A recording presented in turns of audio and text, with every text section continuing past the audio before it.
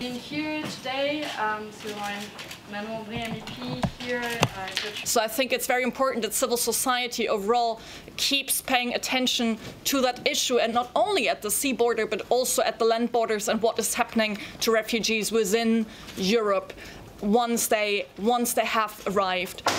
I hope that what comes out of the negotiations currently taking place will be some real improvement and not just a mixed bag, making it even more difficult for people like me and many organizations to carry out solidarity and to help people who are in danger of their lives.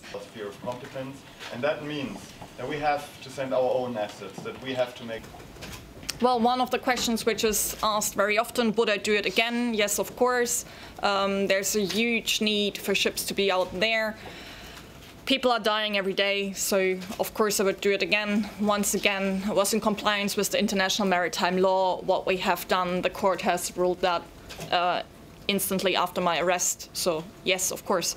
Countries, but in fact they're fleeing at the moment, and if you see that reality, you have to react to the reality. We would welcome an EU mission in the Mediterranean Sea. I've been saying that since 3 years when I first came to the rescue vessels. I mean, it's our common border, it's our responsibility. More ships create a better possibility for people to arrive alive to the other side of that ocean.